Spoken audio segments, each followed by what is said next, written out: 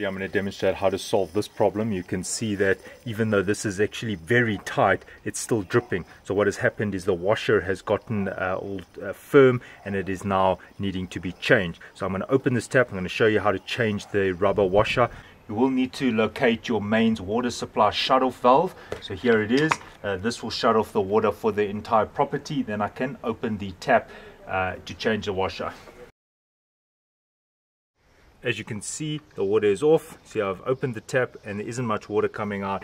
Now I'll take a shifting spanner and I'm going to turn this anti-clockwise. Now if yours is very tight, just support it here with your hand as you loosen it. You don't want it coming out of the wall. So now I can just rotate this. Right, if you're wondering what that is the geyser backflowing. So this will happen for a short while and then it will stop. So what has happened is over time, this washer, the face of this washer has actually lost its rubberiness. So it's now no longer offering that watertight seal.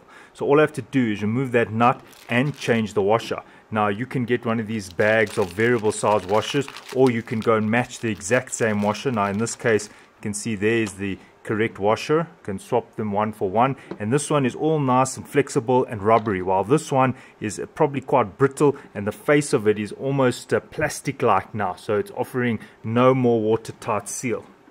Now you can take a shifting spanner and turn it. If you find that it's not allowing you to loosen it, you can take a vice grip and grip around the sides. So you'll just adjust this and gently put it in there, holding it. Now I'll just take this and loosen this. If you're finding yours is very stiff, you can take a little bit of oil and just oil it. Right, I'm just using WD-40, but there's other options as well, and all you need to do is just spray a tiny drop there. Now mine isn't seized, so I don't have to do this, and then once you've put the drop there, you'll just rotate it like this.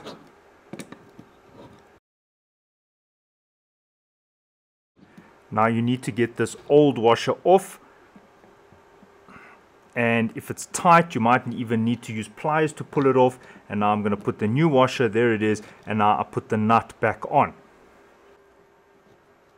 Now when you put this nut on, you don't have to make it very tight. So once it's mated with the new washer, like I can feel that there's no gap between the nut and the washer, now all I need to do is make it a little bit tighter. There's no point making it extremely tight, because all that happens is it'll actually tear through this washer and it will actually destroy it over time.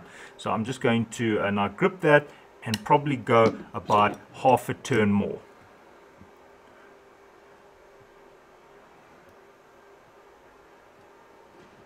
Right, that's it.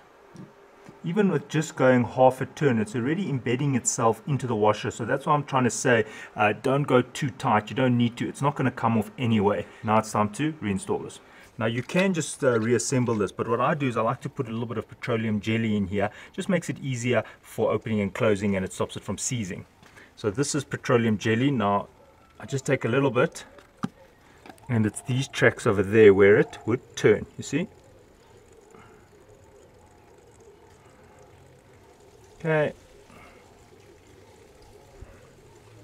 Now very important, before you put this back, just make sure you rotate this anti-clockwise. You don't want that fully extended. Now there might be a washer here, so just inspect the surface here. You can see the washer is clean. I've removed any debris around here and here.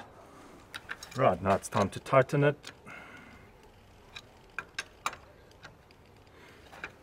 So as it gets tight, about a quarter of a turn more.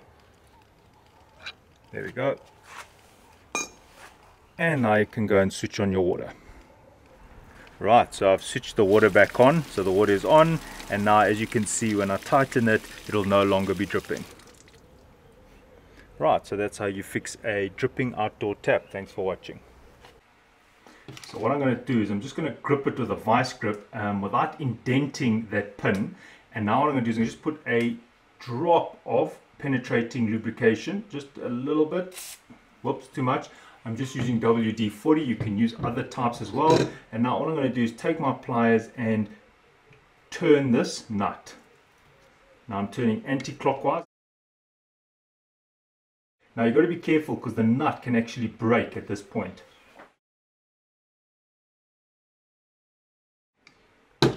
Alright, remove this old washer. And if you have a look at this washer, I mean, look at that surface, totally stuffed. Now, although the washer is big like this, I'm going to use a smaller one because this is only big because it's swelled upwards, actually flattened and widened. This is the correct size. How I know it is you can see that the back plate there is similar to the size of the washer. Now it's time to put that nut on, but just clean the oil off the threads there. All right, so I'm just taking some rubbing alcohol and just removing any oil that was on here. You can also use thinners. And then I'm just wiping this nut to get any of that penetrating lube off.